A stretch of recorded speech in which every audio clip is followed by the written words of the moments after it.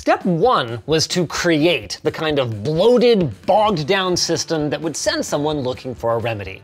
So we downloaded every piece of free software in arm's reach, carpet bombed our system drive with random extracted zip folders, and sprinkled in a generous helping of RGB control applications, which might not sound that bad, but it took our system from booting up in 28 seconds to booting up in over a minute. And guys, that's on a high-performance gaming PC. Step 2 was to do what the average person would do and Google best PC speedup tools, where almost immediately we noticed a pattern. Most of the review sites for these tools recommended the same handful of tools over and over and over again, which might seem like a case of, hey, experts agree, until you dig just a little bit deeper. What is this? For every tool on their recommended list includes Windows 10 offers comparable built-in tune-up tools. I mean, kudos for honesty, I guess, but if Windows has these features for free, then why the Sam fool are you recommending that I buy other software? To find out, we took the one brave step that no one else seemed to be willing to take. We actually bought and installed the most recommended PC speedup tools to see if they could fix what ails us. Spoiler, some of them actually work pretty well, but you can achieve a similar result for free.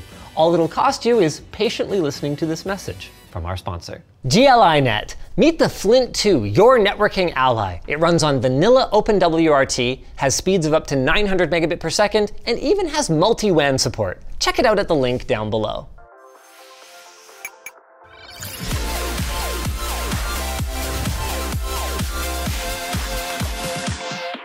After braving the ad-infested listicle wasteland that used to be Google's search results page, we decided to dig further into Ashampoo Win Optimizer, Avast Cleanup, CCleaner, AVG TuneUp, IOBIT Advanced System Care 17 Pro, and Microsoft PC Manager. If a free trial of the premium features was available, we used that. Otherwise, we bought the software outright. And the last line you'll find on our performance charts is a fresh Windows install to see how close our tools can get to the out-of-the-box experience. Now, one of the most common complaints is, my computer takes forever to start up. And every one of these applications includes a dedicated tool to help address this that honestly works pretty well. Across the board, our desktop to desktop reboot times dropped by at least 30 seconds. But there were some standouts. IOBIT and CCleaner led the pack, cutting our time by more than half. Can't say I expected that, given that IOBIT added 6 of its own applications to our startup sequence. But hey, you can't argue with the results. Which is unfortunate for Microsoft, who seem to know less about debloating their own operating system than these third parties. With that said, it's not like it was all bad news for Redmond. As you would expect, a clean Windows install topped the charts, which is probably going to be a bit of a pattern here. Now we need to address our pet room elephants. Why is it that Ashampoo and AVG have a did not finish here? It's more of a DNT. On Ashampoo's site, we were overwhelmed by just how many pieces of software they made, and when we did find Win Optimizer, the one that the review sites told us to use, there was 6 different options. We could have just gone with the latest one, version 27, but we didn't even feel like we could trust that, since if you refresh the page or clear your cookies, the price would change every single time. It even went as low as free if you bought it with another piece of software. This rabbit hole actually goes much deeper, and we will touch on it after some more benchmarks, but ultimately, this caused us to be uncertain about what we were even buying. We just killed it from our testing. As for AVG, they were actually bought by Avast back in 2016, and since over the years, they've become almost the same piece of software, except for AVG requires a credit card to start the free trial. No, see you later, we're over it. And yes, CCleaner is also owned by Avast, but the UI and the features were different enough that we just decided to keep it in our testing. Kicking off our productivity suite then, we started by encoding a 1080p video in Handbrake, which is a really useful test because the run-to-run variance is extremely tight, allowing us to demonstrate the small but measurable effects of both a bloated system and of these tools. Now, obviously, these differences are pretty small, but given that I expected them to be pure snake oil, I was actually kind of pleasantly surprised. Now, as you'd expect, a fresh install of Windows is, of course, the best medicine, but reinstalling everything you actually do use can be a time-consuming endeavor compared to just running Avast, which landed darn near our fresh install, demonstrating that these tools, well, they can't speed up your PC, but they may be able to actually unslow it. Or wait, unless, whoa! In Cinebench 2024, CCleaner and IObit tied with a clean install in single core, but Avast and CCleaner actually won the multi-core test. Well, except that a 20-point difference between all the competitors here is not as big as it sounds. So if we're being realistic, everything but the bloated system is within our expectations for a clean system, which is still a good result for our cleaners. Our last productivity test is 7-zip, which is great because in addition to looking at our CPU, it tests the impact of bloat on our poor, cluttered up SSD. Almost all of these softwares have some kind of drive optimization button that tries to clean up temporary files, clear junk files like old Windows updates, and some even go as far as to defragment or trim your drive, organizing all of the files in a way that they are more quickly accessible. As for our results, wow, this is by far the biggest difference we've seen yet. Creating a compressed zip file results in as much as a 9% difference between our bloated system and IObit. As for the rest, well, regardless of whether we're compressing or decompressing files, our results ended up falling within the expected run-to-run variance, so I guess they all work the same. But with that said, there is a clear difference in the experience of using the different suites. While Microsoft PC Manager didn't lead the pack in results, and didn't even include a trim function, what it did do was perform a lot of the other cleanup functions without feeling like bloatware. Plus, I mean, it's free real estate. So far, for the paid options, Avast, CCleaner, and IObit have all done pretty well at unslowing our computer, managing to get us on par, or at least close to a fresh install. The question is, can they pull off the same in gaming? Well, I would love to talk to you about that, but first, there's something way more important that we need to address. In researching this project, we came across some of the most invasive, predatory marketing tactics that we have ever seen. Going back to Ashampoo, you might at first say, wow, great, they're Intel and Microsoft partners? But look closely, you guys. That is definitely not the official Microsoft partner logo, and neither Intel nor Microsoft list Ashampoo as a partner in return. This is pretty much the tech industry equivalent of updating your relationship status, except she has absolutely no idea who you are, and every pic of you together has obvious hover hand. And Ashampoo wasn't the only one whose business practices are in bad condition.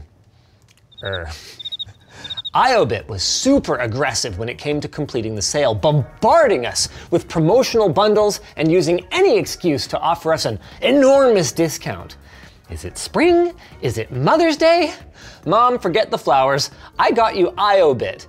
Now all I gotta do is complete the checkout process and oh my goodness, the FOMO marketing tactics don't stop there. If you're on the checkout page and you go to close your browser, a pop-up warns you that, OMG, wait! For the next 5 minutes, you can save another 20%. Which, by the way, I went for, since, hey, it was Elijah's job to sit at the computer and wait for the price change anyway. What do I care? Okay, I do care. These kinds of gross tactics are everywhere. I mean, IObit ticks down a limited offer that resets if you clear your cookies, so obviously it wasn't that limited, and then they continue to abuse you even after you purchase the software. I have 3 downloads remaining? What? I paid for the licensed version of your software. How can you deny me the right to download it again? Especially since I can just download the free version as many times as I want and then activate it with my key. Now, for many of you, this isn't gonna be a surprise and you probably won't fall for this stuff, but if these tactics exist, you know it's because they work on someone. So just, hey, for you and yours, stay safe out there. Some of the more basic applications that we saw ended up just wrapping Windows features into a pretty looking interface and then taking your money for repackaging what you already had. We're gonna have a fun, closer look at that over at lmg.gg/floatplane, where John and Elijah talk about some of the funny stuff they found during testing that didn't make the YouTube cut. Now, for the gaming results. Drum roll, please. Yeah, literally the exact same. The only slight difference is IObit lost 3 FPS in both averages and 1% lows, and our clean install was only outside of our expected variance compared to our applications in one game, and even then it was just barely. Which is kind of confusing, right? I mean, why wasn't our bloated system worse than a clean install? Well, for starters, modern systems usually include multiple CPU cores, some of which can manage background applications at a lower power state, while the main cores focus on your game. And the developers of these tools know this, which is why most of them don't mention gaming at all, and even the ones that do don't focus on it. But then, okay, what about the outlandish claims that they do make? Does that mean those are real then? IObit promised to make our system 200% faster, and Avast promised 23% faster work performance. How do they get away with saying those things when that's clearly not what we measured? There are millions of potential combinations of computer hardware out there, and when you add software to the mix, those combinations easily balloon into the billions. So because it's pretty much impossible to test every one of these combinations, there's just no real way to hold these companies accountable for these claims. With all of that said, is there anyone that I would recommend a software package like this for? If you're watching this video, probably not you. But if you are constantly being bothered by a family member to update their drivers, delete useless startup items, and clear up their storage space, then I would say Avast and CCleaner are easy to use applications that can help with that, and maybe give them a financial incentive to learn this stuff for themselves. I would have actually included IObit in that list since they legitimately performed well in all of our tests, but installing 6 applications combined with that horrible shopping experience just disqualifies them in my book. We are still gonna have all of them linked down below in case you wanna check them out, but I've just, man, these sites, some of them aren't even worth going to. Especially because realistically, if you don't mind spending 5 minutes a month on computer hygiene, there are some tricks to achieve very similar results while sparing your credit card that are both fast and easy. You can even do them right now. Hit Control-Shift-Escape to open up Task Manager and head to the Startup tab. From there, you can choose which applications you want on startup and which ones you're okay to open manually. If this takes you even 3 minutes and then saves you 30 seconds on every reboot, you are gonna make up that time you spent in just 6 reboots. Taking that a step further, if you're noticing that there are apps in there that you haven't used in forever, hey, maybe it's time to just uninstall them. Search Add or Remove Programs, and then take your time going through the list and looking for apps to remove. This won't only stop that app from starting up on boot, but it should also help free up some storage space. Speaking of storage, if you want to defrag or trim your drive, the Windows search bar is your new best friend. In most of your cases, these tasks will run automatically, but if not, you can change that setting here, or you can press the Optimize button to run them right now. This can take a while though on slower mechanical drives, so just maybe let it run on the schedule or run it the last thing before you go to bed. Another storage tool is Disk Cleanup. Just scroll through the lists and confirm what you'd like to clean. The biggest ones are probably going to be your recycle bin and your temporary files. Then click OK, and just like that, you've probably saved a couple dozen gigs if you haven't done this in a couple years. Our final tip is if you really need more performance, it may just be time for an upgrade. And guys, I'm not talking about a whole new system, but the thing is, many of these tools are targeting people who are on older systems that might still be using an old school hard drive as their main system boot drive. But the issue with that is, at the price of this software, you could just buy an SSD that would result in a truly meaningful day-to-day performance improvement, and then clone all of your data over to it with a convenient free trial tool like Macrium.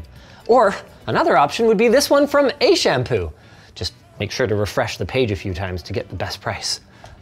I'm kidding.